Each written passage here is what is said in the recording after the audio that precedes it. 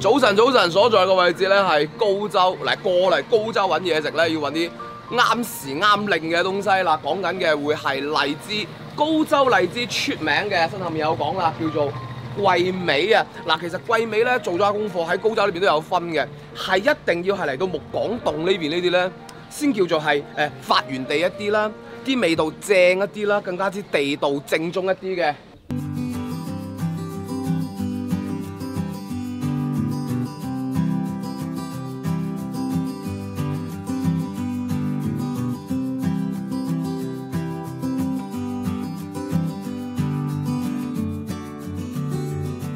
姨姨，今年豐收喎，好似話往年都冇咁好收成喎。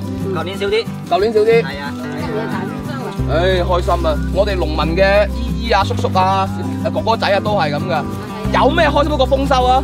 一問佢哋係咪豐收？豐收，大豐收，4萬咁厚呢啲真係。好食啦，好食啦！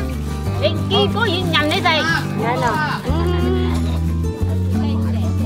漫山遍野都係荔枝。漫山遍野嘅深綠色點綴住一點一點嘅紅色，哇，好靚！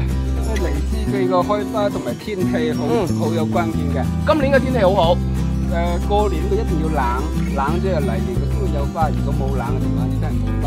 連續失產2年啦，味道今年個品質嚟講都比之前好多，因為2年打果啦。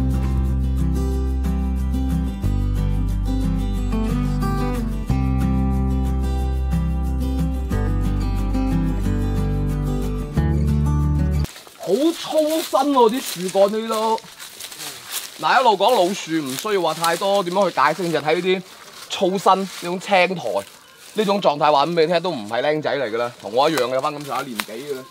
大過你啊！大過我係嘛？40年啦，有冇啊？我都4張噶咯喎。老樹佢因為佢個樹齡夠長，佢結出個果，一個呢肉質係好結實嘅。而個呢個芳香度係比較足。我哋呢個整個高州個桂味嘅產區，其實就係我哋呢度係發源地。呢度嘅話，呢啲果樹都係相當於第一批嘅果樹，佢個品種係好純嘅。各位，我唔係啦，嗱真係新鮮啦，真係樹上結住嘅嚇。掃啲開俾你睇下先，即係鼻屎咁大粒嘅荔枝核。講翻句堅嘢啦，唔係粒粒都係咁細核嘅。80%嘅機率咧係細核，因為呢同授粉啊、各種嘅時啊、係有關係嘅，所以咧亦都有可能係大核嘅。但係無論大核好細核好，果肉嗰種晶瑩剔透，睇上去好開心，咬落去之後係緊實，到有少少似基圍蝦嗰種咧，嗦聲嘅。一咬落去嘅時候，偏偏啲汁水就會湧緊出嚟。桂味無他，係因為佢真係有桂花嘅嗰種淡幽但係持久會有嘅香味。佢就清甜爽口咯，清甜爽口咯，係甜而不膩，甜而不膩。甜而不膩，因為以前即係人哋講咧，一條底冇拉沙嘅呢條底，你荔枝啊，就咁樣講啊。冇羅沙係咩意思啊？冇拉沙即係講咩殼放落紙巾嚟就紙巾冇濕，紙巾唔會濕，但係佢好多汁喎。係啊。佢哋下邊摘得荔枝摘得早，佢哋攞啲荔枝來到我哋木廣垌呢度晒，就攞我哋木廣垌嘅荔枝同佢哋個比。我哋荔枝俾佢哋爽口甜脆，比佢哋好食好多啊！真係冇話吹水嘅。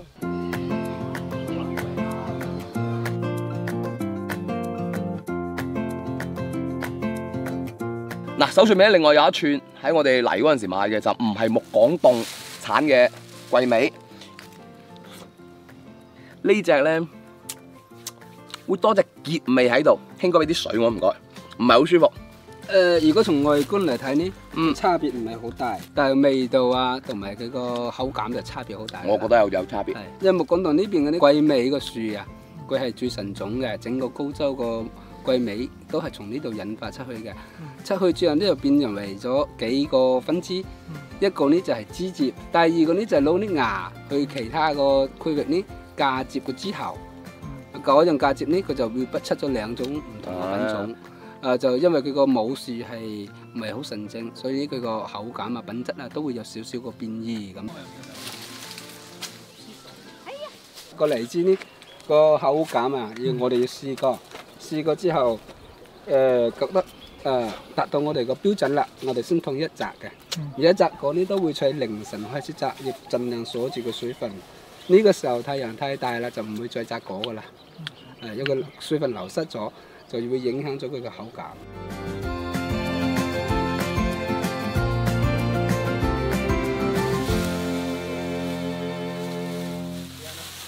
荔枝摘完之後就會即刻就拖嚟呢邊啦，跟住見到啦，順豐嚟嘅，用快遞散翻晒出去，用條冷鏈快遞散翻晒出去。啱先阿志哥同我溝通翻啦，省內嘅説話如無意外24小時之內咧就 O K 噶啦，但係呢個計法要講清楚嚇，你唔好同我拗撬啊！晏晝2點鐘會有一班車喺度向外發嘅，咁樣計24個鐘。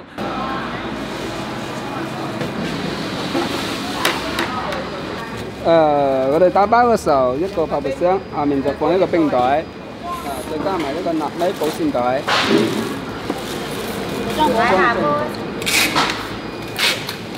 呢個荔枝就放入去。其實啲荔枝都好乾爽㗎，客戶收到基本上係保持原貌嘅。